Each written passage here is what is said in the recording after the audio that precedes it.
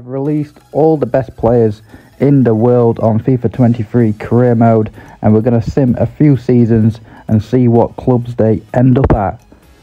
Some absolute gems here to get on a free transfer, the best players in the world, and it'll be outrageous if none of these players actually end up at the club, but we're going to find out, and we'll see where they go.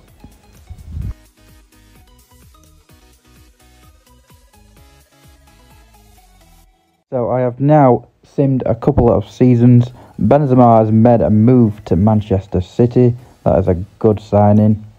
Kevin De Bruyne still not got a club. Donnarumma still not with a club. Haaland still hasn't got a club.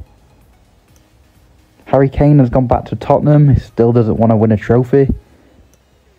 Lewandowski has gone to Club Atletico. Mane has made a move to Juventus.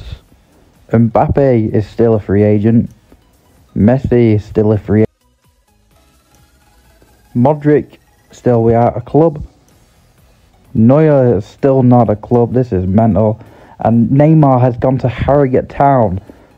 That is absolutely bizarre.